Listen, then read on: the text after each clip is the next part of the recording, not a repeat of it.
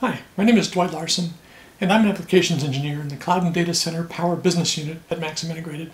And today I want to give you an introduction to hot swap and power protection ICs and the basic circuits behind those ICs, how they work, why we use them, and why they're important for customers to employ in their power systems. The problem that we're trying to solve with a hot swap IC comes from the fact that we're connecting a de-energized load to an energized backplane or power supply. And when you do that, if you don't have any kind of hot swap or inrush control, when you connect those connectors or plugs, whatever, you're going to get arcing and sparking, for one thing, at the connectors. The second thing is you'll see a voltage spike on the load and on the supply side. You also could have dropout of the upstream supply.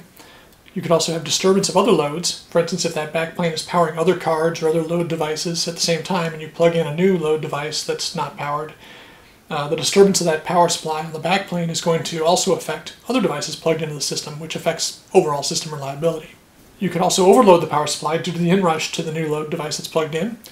And finally, the sudden connection of a load could create electromagnetic and radio frequency interference that could affect other systems. Hot swap devices address these problems because they provide a controlled turn-on of power. They also can detect a failed load. They give you the ability to stagger or delay or time the startup of additional loads. And finally, they give an indication that the power is good, and that allows the load device itself to start working once things are stable and settled. So before I start showing the solutions to hot swap, I'd like to walk through the basic problem. What we have is a power supply that's energized, and then some kind of a removable load device, which has input bypass capacitance and also has some kind of load characteristic, which is shown here just as a resistor, although it could be a current source or a switch mode power supply or any number of things. This switch, which I've shown here, really could be a switch, could be a connector. Typically what we're looking at is two connectors that are mated when a removable assembly is inserted into a backplane or a rack or some kind of modular computing system. When we close this switch, what happens?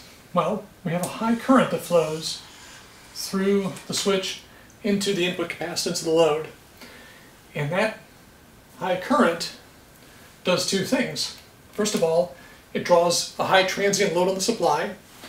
And second, what we'll see on the load itself, on the supply itself, is that the voltage seen on the load will come up, ring, and then settle out at the final voltage.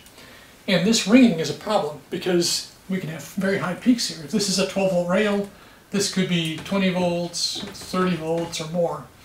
And that ringing is dangerous to the load, it's dangerous to the supply, and it generates radiated noise as well. You get a burst of electromagnetic interference when this happens. So obviously we don't want to have this uncontrolled inrush into the cap, right? Because the capacitor looks like an AC short to the supply, which is not good. So how do we solve this? Well, the first thing we want to do is replace this switch with something else. What do we want? Well, ideally, something like a current source. Because if we have a current source, then we know how much current is being drawn. It can be controlled, and if we have a constant current source here, the output voltage on the load will ramp up smoothly like this. And I'll show why that's true in a second, but basically you'll get a nice controlled rise of the output voltage to its final level, and then there's none of this ringing, and we don't have a big transient on the supply, we don't see the supply drop out, so much better solution. So how do we achieve this? How do we put a current source in series with our supply to the load that we're hot swapping? Well, that's the next step, and I'll show you that circuit as soon as I erase this and redraw it. The way we typically solve the hot swap problem and create something that is a controlled turn-on is by placing a power element, a MOSFET, in series with the supply to the load. Now obviously, I'm not showing it here, but there would still be a switch of some sort, which is the connector. And when we plug in the assembly, that connector plugs in, and then we have a hot swap switch either upstream on the backplane or in the load itself. So you have to kind of imagine that this dotted line could also be over here, right? Okay, when we do this, how do we turn this on in a controlled way? Well, what we want to do is put a capacitor at the gate of the FET, referred to ground, And then we're going to energize that with a current source, a very small current source that'll pull up the gate of that FET slowly. And what that gives us is the typical equation is I equals C dV dt, and that's going to come up a lot in these hot swap equations, or in these hot swap application circuits.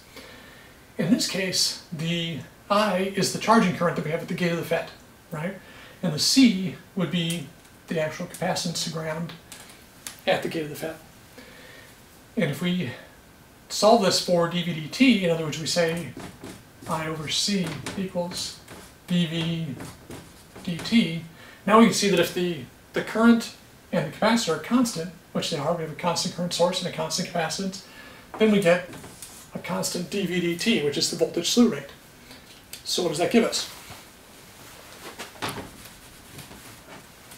Well,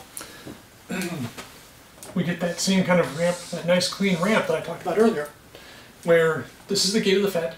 It starts from 0 volts, and then it comes up to whatever your rail is, let's say 12 volts, plus the final enhancement voltage for the gate of the FET, which maybe is 5 volts or 10 volts or something like that. So maybe 17 volts at the end here, depending on the FET type. So this is the voltage at the gate of the FET. Now, the nice thing about MOSFETs is that when we operate them like this, the source follows the gate, basically one threshold voltage behind. So whatever the gate is doing, the source is going to follow that minus 1 VGS sub TH for the threshold voltage of the FET. And the reason that happens is because, if you think about it, the gate is rising. At some point, the FET turns on and current begins to flow. And it charges, that current flows from the supply to the output cap and begins to charge up the output. If the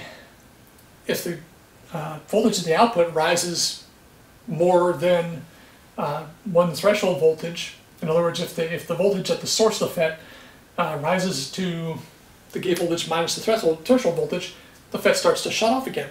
So what we get on the load is a slightly delayed and slightly lower waveform, but it's exactly the same as what we see at the gate of the FET. Now, what this gives us is no voltage gain, but it does give current gain.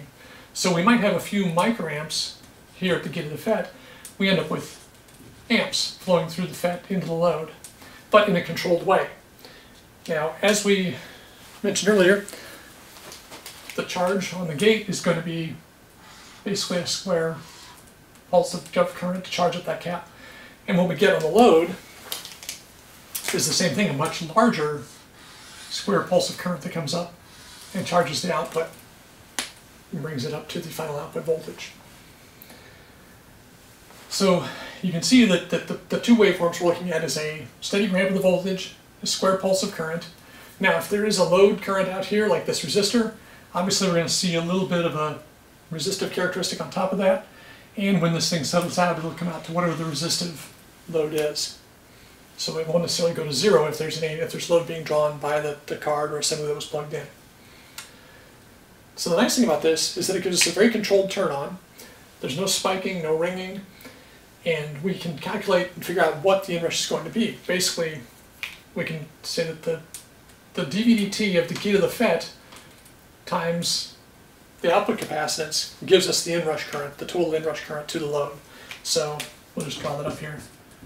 I inrush is equal to C dV dt, where this is C out right here. Okay, plus any load current. So we can just say, V out over our load or whatever. And like I said, that may not be a resistive characteristic. It might be a switcher. It might be delayed. It might turn on after the power good or signal goes high. But that is your total inrush current then. So this is really nice to work with because we can control this with our C gate times times the I pull up of the gate. That gives us this dV/dt, which we can control. We know what the C out is because that's a fixed thing, a characteristic of our load device. And then we have a nice handle on the inrush current to the load. So this is your basic N-channel high-side hot swap circuit. Now, there are other ways to do hot swap. three other ways that I'm going to specifically talk about. One is high side P channel, and then of course low side N channel and low side P channel, which is more theoretical, but we'll talk about it.